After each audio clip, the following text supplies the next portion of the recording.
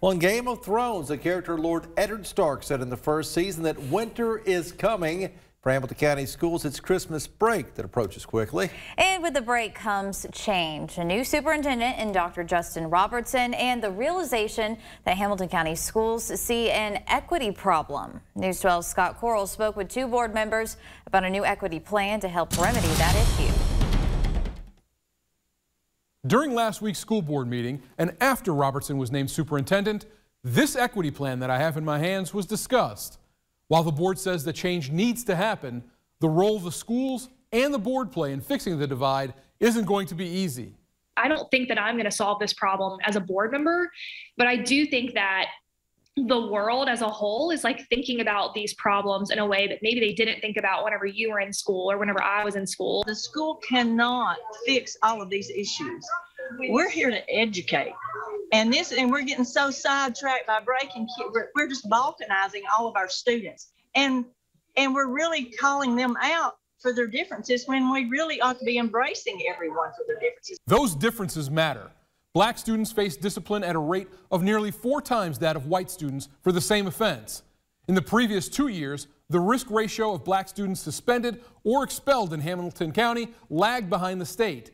This year, Hamilton County almost tripled the state average. Representation is also an issue. Students tend to perform better when the diversity of teachers resembles that of the student body. A look at the numbers shows that whites make up 48% of Hamilton County's student body population, but teachers of color make up only 11%.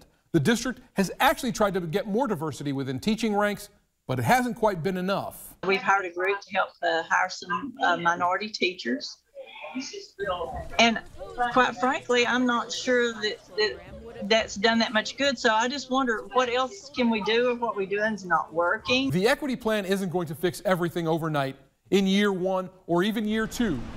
Robinson believes the new superintendent, who's been in and around Hamilton County Schools for 20 years, may need to be in for the long haul to make a difference. I think that if we have a superintendent who's willing to put in the work, even though it's going to be so hard, but they're willing to do the work for a long time, like not just a few years, but really stand by this work for close to a decade. I hope we get a decade. I would love to get a decade out of Dr. Robertson. Then I think it can really, I think the needle can move, but it takes consistency. The equity plan has not been passed by the board and still needs tweaks to be fully considered. But one document, this document, isn't going to end the debate on how to achieve equality through equity. Reporting in the studio, Scott Koral, News 12 Now.